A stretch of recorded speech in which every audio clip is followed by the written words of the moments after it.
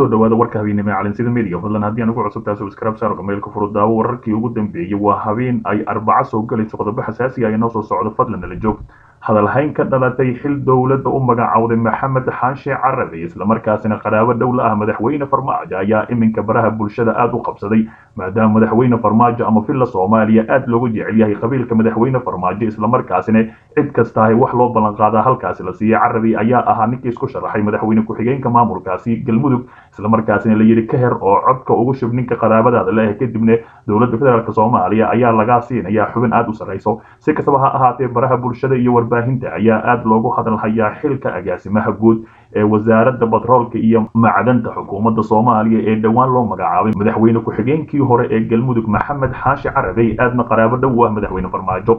inta badan dadka aragtiyada ka dhiibta magacaabistan ayaa cadaalad darro iyo nin jecleysi ku tilmaamay in la kala fadilay madaxdii hore ee galmudug iyada oo qaraabanimo loo fiirinayo xil loo magacaabay maxamed xaashi carabi xogo aan helnay ayaa sheegaya in madaxtooyada Soomaaliya ballanqaad u sameysay maxamed xaashi carabi xilligii ay socotay doorashadii madaxweyne ku-xigeenkii galmudug waxaana carabi lagu qanciyay in codkiisa siiyo cali ciid si isna xil loogu siiyo dowladda federaalka Soomaaliya madaxweyne ku-xigeenkii hore ee galmudug maxamed xaashi carabi oo qaraabo dowla ah madaxweyne farmaajo ayaa la meeleeyay halka madaxweynihii hore ee galmudug xaaf iyo gudoomiyihii baarlamaanka galmudug gacal albaabada laga soo xirtay isla markaasina gabi ahaanba la yiri qaraabo hadii aadan ahaynaha madaxweyne farmaajo ballamihiina la qaaday taasi waa ay gubatay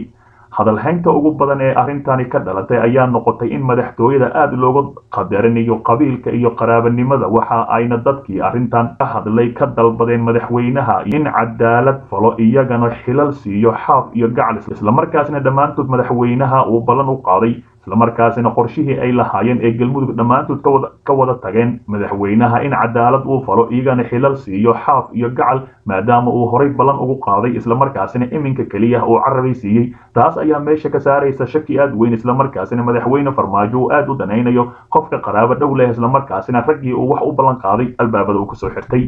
warar kale oo aan helayna ayaa sheegaya in madaxweynihii hore ee galmudug xaaf iyo gudoomiyihii baarlamaankii hore cali gacal la siiyay lacag badan kadib markii ay dalbadeen waana tan hadda keentay in carabi xil loo magacaabo halka ayagana lacag ku badasheen arintaasi ayaa iminka meelaha qaar lagu faafinaya dowladda Soomaaliya ayaa marar badan xilal u magacaawday siyaasiyiinta xilal ka soo qabtay maamul goboleedyada iyo qaar kamid ah hay'adaha dowladda waxaana dadka qaar ee xilalka waayay la siiyay xilal kale halka kuwa kalena albaabada laga soo xirtay isla markaasna la yiri lagu arkin agagaarka filla Soomaaliya dhinaca kale madaxweyne qoorqoor oo ku dhawaaqay qorshe xasaasi ah oo uu rabo inuu ka fuliyo maamulka galmudug madaxweynaha maamulka galmudug axmed cabdi kaariyo qoorqoor oo ku sugan kalkacyo ayaa shaaciyay in maamulkiisa uu hub ka dhigis ku sameyn doono maleeshiyaadka ku sugan gobolka galgaduud iyo mudug qoorqoor ayaa sheegay inay la wareegi doonaan hubka ku jira gacmaha goonida ahi si loo xasiliyo amniga deegaanka dowlad goboleedka Soomaaliyeed ee galmudug sidoo kale wuxuu intaasi ku daray inay qarameyn doonaan maleeshiyaadka hubeysan kuna biiri doonaan ciidamada daraawiishta ah iyo kuwa booliiska ee maamulkaasi galmudug maanta waxaa ka xareynayna ayuu yiri hubka gacmaha goonida ahi ee ku jira oo aan awoodana aan u mideynayno awooddaasi iyo hubkaasi waxaan ku dhalin doonaa ayuu yiri nabadeynta deegaanada galmudug iyo ka hortagga la dagaalanka maleeshiyaadka ayuu soo qoray madaxweyne qoorqoor hadalkani ayaa ku soo aadaya iyadoo maalmihii dambe wasiirka amniga galmudug axmed macalin fakhi uu dadaalo xoogan ka waday mudug isagoo lagu wareejiyay maleeshiyaad iyo hubkii ay wateen oo ku sugnaa magaalada gaalkacyo ee gobolkaasi arintani ayaa haddii ay galmudug sii wado isla markaasina ay dhaqan geliso waxa ay soo afjari doontaa colaadaha ka jira gobolka galgaduud iyo mudug ee bartamaha dalkaasi maadaama inta badan maleeshiyaad hubeysan ee halkaasi isku xasuuqeen si kastaba ha ahaatee dad aad u fara badan oo hubkaasi haysta ayaa jira haddii uu qoorqoor ku guulaystane waxa uu rajaynayaa hubkaasi oo kasoo wada qaaday isla markaasina meelaha shabaabka ay haystaan ay ka xoreeyaan dhinaca kale Soomaali Swedish u dagaalamay ururka al-shabaab oo xabsiga ugu dhintay caabuqa 19 waxaa xabsiga Lombok ku yaala gobolka California dalkaasi Mareykanka ku geeriyooday Maxamed Yuusuf oo ahaa 37 sano jir Soomaali ah oo haysta dhalashada dalka Sweden sida uu qoray wargeys kamid ah wargeysada dalkaasi Maxamed Yuusuf oo ku eedeysnaa loona xukumay dambiyo la xiriira falal argagixisnimo ayaa u geeriyooday xanuunka caabuqa 19 maalmihii la soo dhaafay oo la ildarnaa wargeyska ka soo baxa dalka Sweden ayaa sidoo kale qoray in Maxamed Yuusuf lagu xukumay 11 sano xabsi ah kadib markii ay maxkamadda ku taala Mareykanka ku heshay dembi ahaa inuu soo dagaalamay ururkaasi al-shabaab ninkan ayaa xabsiga ku qaatay 2 sano iyadoo isniintii la soo dhaafay ay ilaalada xabsigu sheegeen inay qolkiisa ka heleen Maxamed oo miyir beelay waxaana lagu guuldareystay isku day ah in dhaqaatiirta ay ku doonayeen inay ku badbaadiyaan nafta muwaadinka Soomaaliyeed ah nin ay saaxiibo ahaayeen wiilka geeriyooday oo la yiraahdo Maxamed Walaal ayaa TV-ga qaranka ee dalka Sweden u sheegay in Maxamed Yuusuf oo la xiriiray 11 maalin ka hor ayna xaaladiisu markaasi fiicneed uuna faraxsanaa maalintii xigtay ayuu sheegay inuu la soo xiriiray hooyadiis uuna ku wargeliyay inuu dib ku qabo neefta isagoo xusay inuu rajaynayo inuu daawo helo isla markaasina uu caafimaado maxaabiista ku jirta xabsiga uu Maxamed ku geeriyooday ayaa intooda badan waxa ku dhacay xanuunka caabuqa 19 waxaana hadda socdo dacwad maxkamad lala tiigsanayo maamulka xabsiga iyo kan gobolka oo lagu eedeynayo inay ka gaabiyeen daryeelka maxaabiista isla markaasina halkaas dayaco ugu dhintay ugaaska beesha mudulood oo war ka soo saaray qorshaha ah in 4.5 lagu qaybsado magaalada Muqdisho isla markaasina si weyn ugu carooday qorshaha dawladda federaalka Soomaaliya ee ku dhawaaqday oo ah in magaalada Muqdisho 4.5 lagu maamulo taasi oo sheegay in reer Muqdisho xuquuqdooda lagu tumanayo ugaaska guud ee mudulood ugaas Maxamuud Cali ugaas oo u waramay dalsan TV magaalada Muqdisho ayaa si adag uga hadlay arinta maqaamka magaalada Muqdisho gaar ahaan 7 xubnood ee gobolka Banaadir laga siiyay golaha aqalka sare isla markaasina lagu soo xulay 4.5 taasina ay macquul ahayn magaalada Muqdisho oo kaliya in hal xubin laga siiyo dad aanan matalin laga siiyo xubno kale taas oo sheegay inay ka baxsan tahay sharciga dalka ugaaska oo si adag uga hor yimid arrintaani ayaa sheegay in ay tahay dulmi iyo ihaano loo geysanayo 3 milyan ee ku nool gudaha caasimadda ee magaalada Muqdisho waa sida uu hadalka u dhigay sidoo kale wuxuu sheegay in aysan aqbali doonin 7 kursi ee gobolka Banaadir loo aqoondeeyay isla markaasina loo qaybin doono nidaamka 4.5 taasi oo macnaheedu tahay in gobolada dalka oo idil ay matalayaan magaalada Muqdisho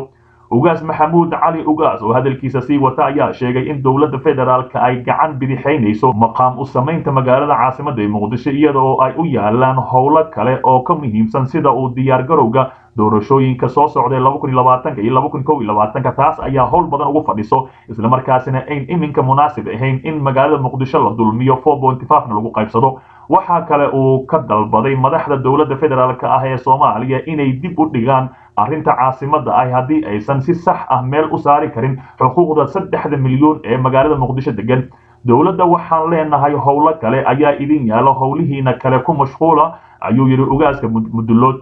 sidoo kale wuxuu shaaciyay in magaalada Muqdisho la xaqiiray marka la barbar dhigo magaalooyinka kale ee dalka isagoo tusaale ahaan u soo qaatay magaalada Garowe ee caasimadda maamulka Puntland yuu yahay ninka dhihi kara Garowe wax matala ma lahan masiirna ma lahan ee xuquuqda dadkaasi waxa ka talinaya baarlamaanka Puntland cid reer Garowe u sheegi karta oo marsiin karta ayay tahay canshuur ka qaadan karta iyadoo xuquuq lahayn ayuu hadalkiisa si raaci ugaaska ugu dambeyntii wuxuu ugu baaqay dadka degan magaalada Muqdisho gaar ahaan aqoon-yahanada siyaasiyiinta odayaasha dhaqanka iyo waxgaradka inay isugu yimaadaan shirweyne si ay uga arrinsadaan masiirkooda iyo aayaha caasimadda isla markaasina amarka madaxweyne Farmaajo ee Khayra ee fila Soomaaliya ee damacsan tahay in magaalada Muqdisho 7 xubnood ay aqalka sare ugu matasho taasi ayaa la doonayaa in shirweynahaasi lagu falaqeeyo isla markaasina xaqooda ay soo dhacsadaan ugu dambeyntii ugaaska ayaa dawladda federaalka Soomaaliya ugu baaqay inay arrintaas faraha kala baxaan hadii aysan xaq u soo reeynin dhinaca kale khilaafkii Saciidan iyo Axmed Garaash oo la xaliyay maxaa lagu xaliyay wararkii ugu dambeeyay ayaa ka soo baxaya khilaafkii u dhaxeeyay madaxweynaha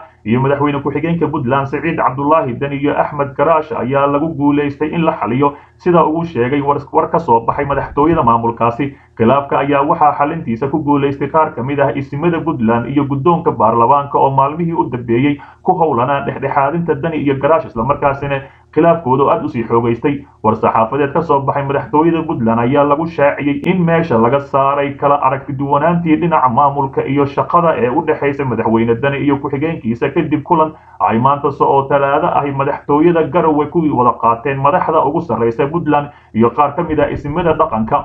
war-saxaafadeedka ayaa u qornaa sida tan ama la shaaciyay madaxweynaha dowladda Puntland Siciid Cabdullaahi Dani oo u weheliyo madaxweyne ku-xigeenka dowladda Axmed Cilmi Cismaan Karaash ayaa maanta kulan la qaatay gudoomiyaha baarlamaanka mudane Cabdirashiid Yuusuf Jibriil Cawil gudoomiye ku-xigeenka koowaad ee baarlamaanka Cabdicasiis Cabdullaahi Cismaan gudoomiye ku-xigeenka labaad ee baarlamaanka Ismaaciil Maxamed Warsame iyo xubno ka mid ah hoggaanka dhaqanka Puntland kulanka ayaa looga hadlay ka wada shaqaynta midnimada amniga iyo horumarinta Puntland waxaana lagu guuleystay in meesha laga saaro kala aragti duwanaanta dhinaca maamulka iyo shaqada oo u dhaxaysay madaxweynaha iyo madaxweyne ku-xigeenka dowladdu waxay bulshada Puntland ugu baaqaysaa inay ka shaqeeyaan dowladnimada meel uga soo wada jeestaan cadowga iskana ilaaliyaan wax kasta oo qalqal gelinaya nidaamka amniga iyo jiritaanka maamulka Puntland si kastaba ha ahaatee khilaafkii in muddo ah soo jiitamaya ee u dhaxeeyay madaxweyne Dani iyo ku-xigeenkiisa ayaa iminka halkaasi lagu soo xalliyay